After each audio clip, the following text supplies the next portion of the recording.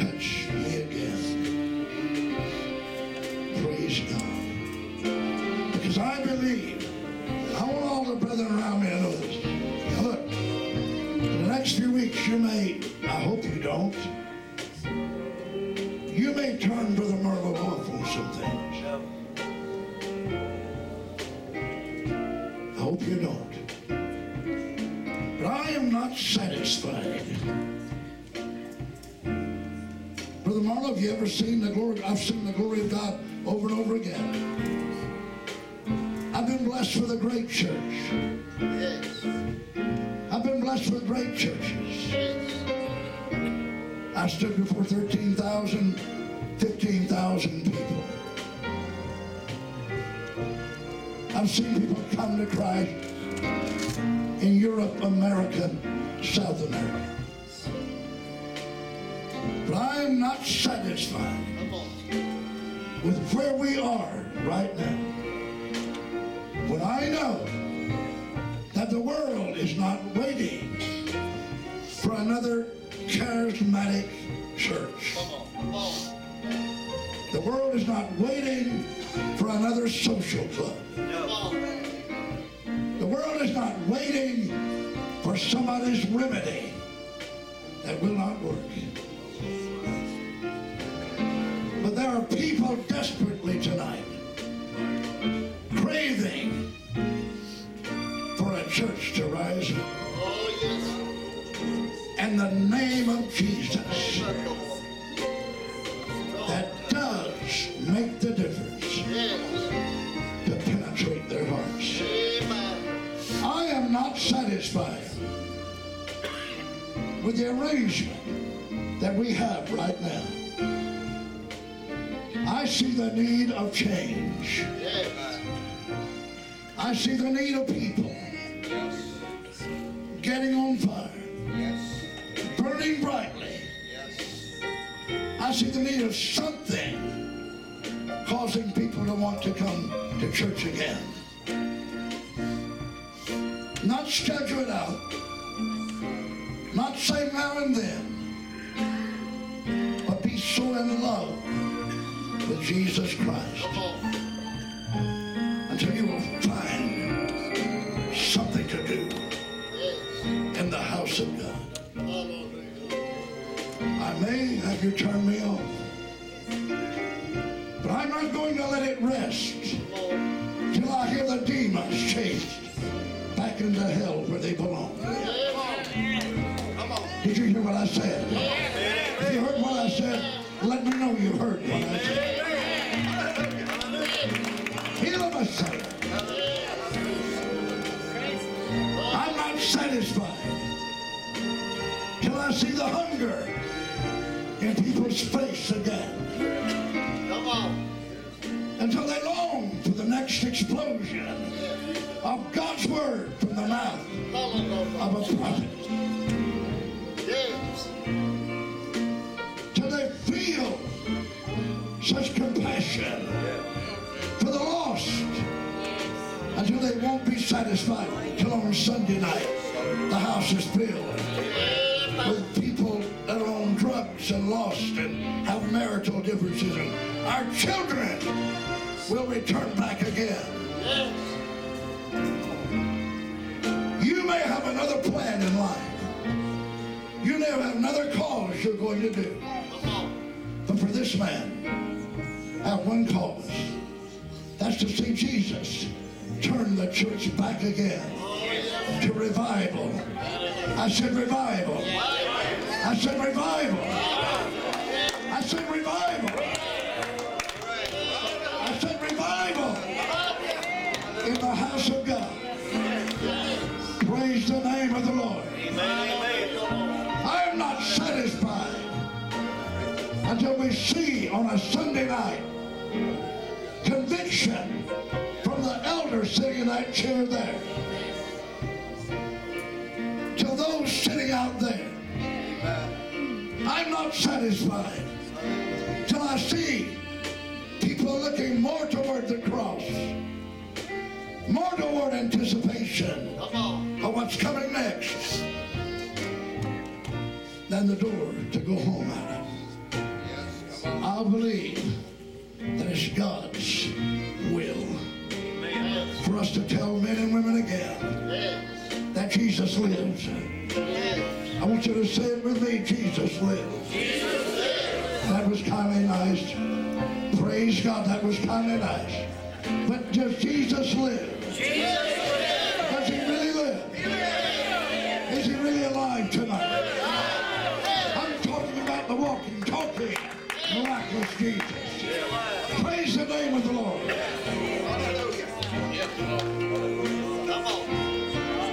He does.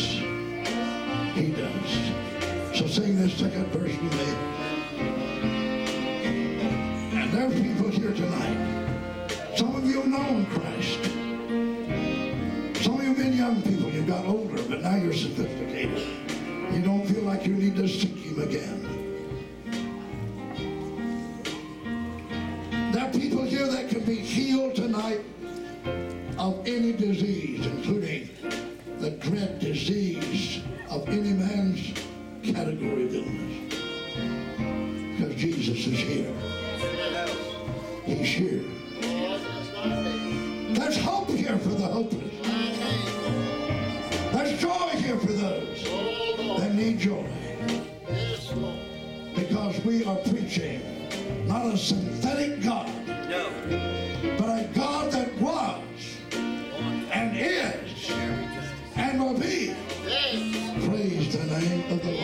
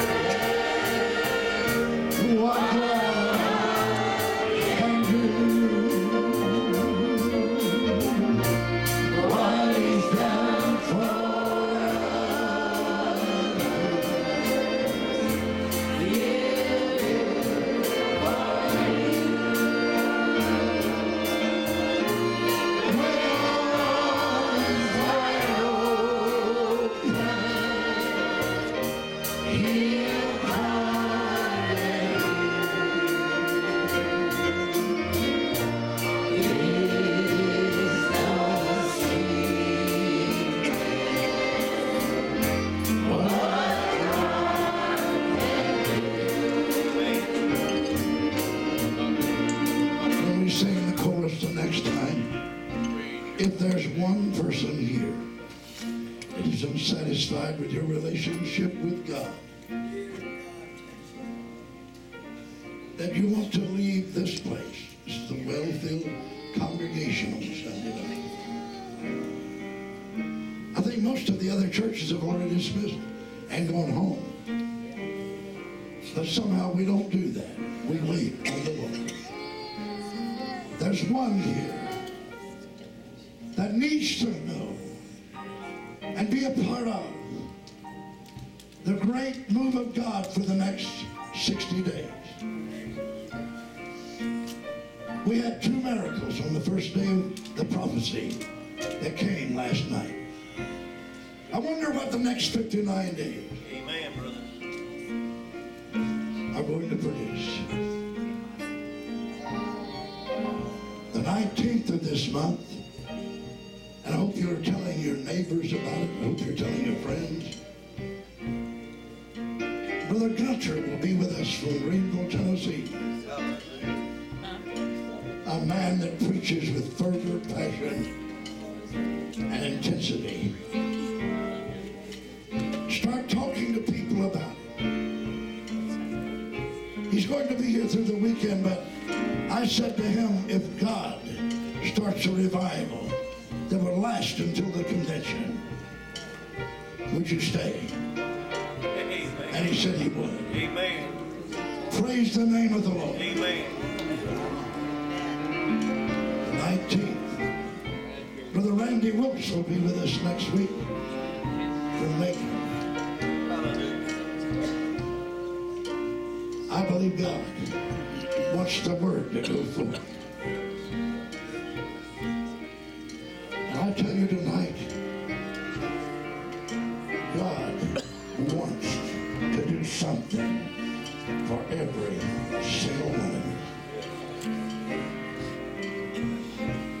There isn't one that he doesn't want to do what he can do.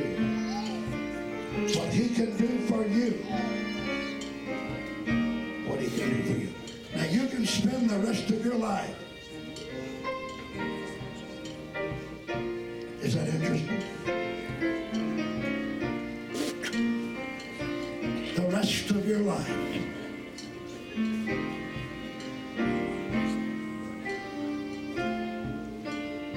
looking for a miracle and find one in Jesus Christ.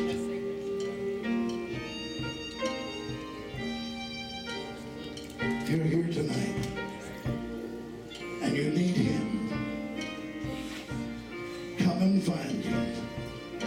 Touch him while he's passing by. Seek him while he may be found. We're going to sing it again, and that's up to God and his people. But we're going to give anyone a chance to come that wants to come. Praise the name of the Lord. It is no secret what God can do, what he's done for us, he'll do for you.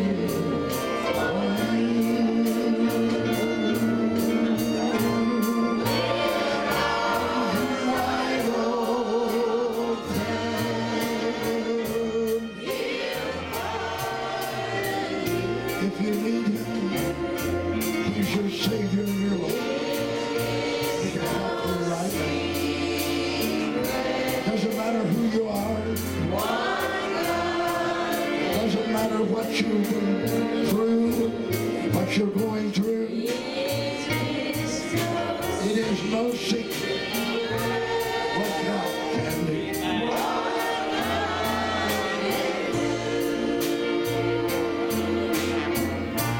What he's done for us, he'll do for you. With arms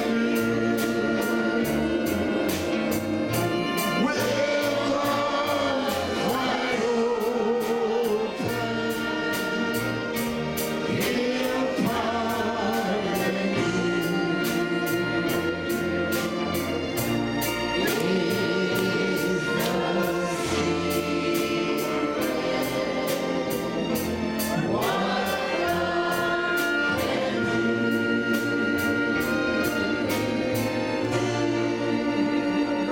you. And everybody said, praise the Lord.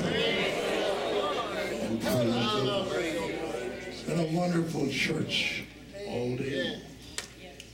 A wonderful, wonderful gathering all day. You're such a wonderful group of people that God loves so very much. Let's get ready for a great week.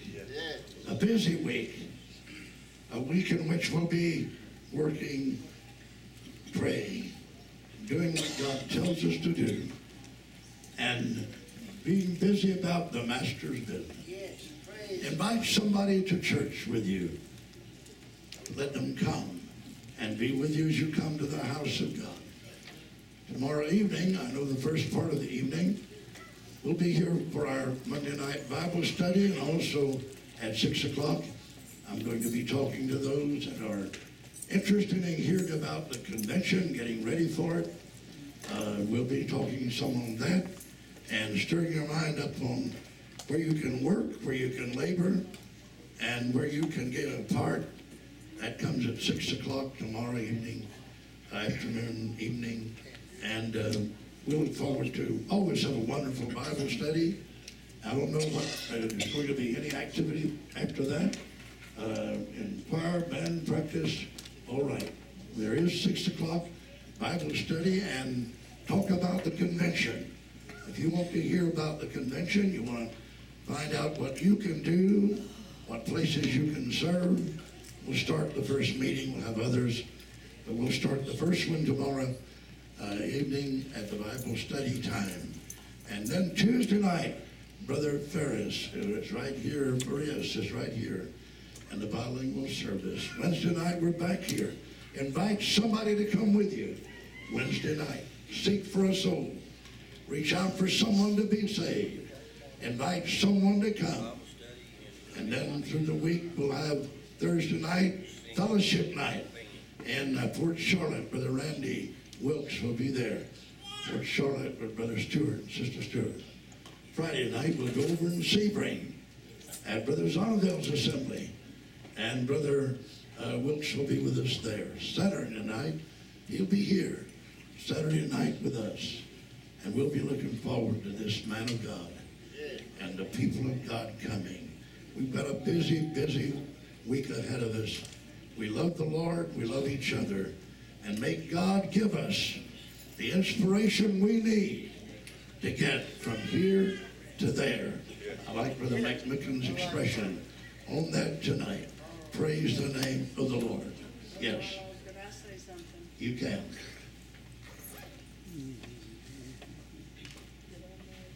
When you gave that prophecy last night, I thought about the prophecy you gave 25 years ago. Yes. And I'd like to read it. All right. Yea, saith the Lord, I will restore. I will restore, saith the Lord. Yea, saith the Lord, I will restore. Yea, I will bring you back. I will restore. Yea, saith the Lord. Yea, saith the Lord, I will restore. I will restore my broken people. Yes, I will restore my hurt people. Yea, I will restore the people that have been torn. I will restore the people that have been rended. I will restore you. I will bring your joy back. I will put my joy back in your spirit. I will open your heart. I will put my spirit in you again. You will walk with my spirit. You will be raised up in my spirit. You will touch my spirit. You will hear my spirit. My spirit will speak to you. My spirit will lead you. Yea, saith the Lord, I have seen your tears. I've seen your rending. I've seen your hurt. I've seen your destroying. I've seen the destroyer, but I will restore. I will bring my people back into the garden. I will bring them back in their image.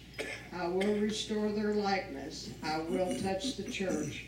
I will bring forth a miracle. I will bring forth a revival. I will heal the church. I will cause my people to find peace, their relationship with me, their garden restored. Yea, saith the Lord, I will restore my prophets. I will restore my word. I will restore my honor. I will restore respect. I will bring forth kindness. I will restore dignity. I will bring forth wisdom. I will bring forth knowledge. I will restore my church. I will not let it stay as it is. I will take the weeds from it. I will take the evil. I will take those thorns. I will show men that I am still God and that I will restore my church. I will drive back the unbeliever. I will take the unbeliever and put him into a place where he will burn. I will talk to those that will believe. I will bring my people together. I will talk to the church. Prophecy is a powerful part of the church. Prophesying is a foretelling of God in the church. When prophecy comes, the whole world must be silent, and the word of God must be spoken. Yea, saith the Lord, I'm going to heal some families miraculously. I'm going to demonstrate that I have been God all through the storm. I'm going to show you that I have not forgotten my children. I must not let you stay pitiful. You must not be pitiful. You are a child that needs help. You must get help. I will help you.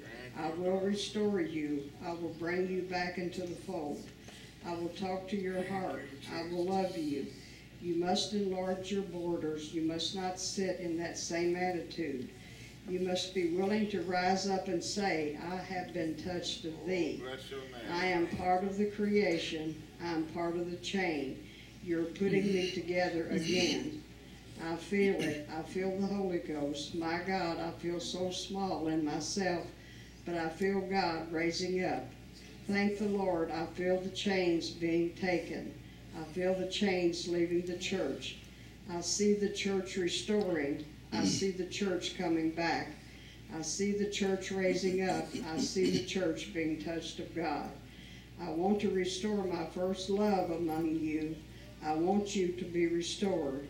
It is not my will for you to be distant, to be hard, or to be cold, or to be separated one from another. It is not my will. That is what Adam did. He brought sin. He brought death. He brought evil. Now I'm seeking to restore you. I'm seeking to bring you back into the image from which you've come. I'm seeking to touch you again from the garden. This prophecy was given by Brother Marlowe the 5th of June in 1991. That's 25 years ago. And I believe it's still relevant to the church today. 25 years ago.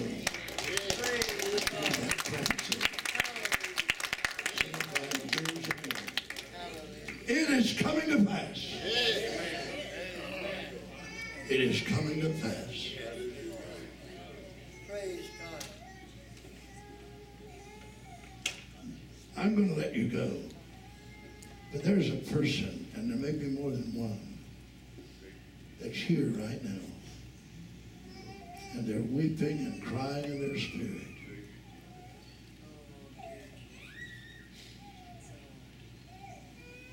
And they need just to feel the comfort of God's people. They need to feel the comfort of God's love. Would you get out of your chair and come right now? Would you come? That's the soul God wanted me to reach for. That's the soul. Come right now. You see, one soul is worth every minute. Yes, it is. God knows we're saved.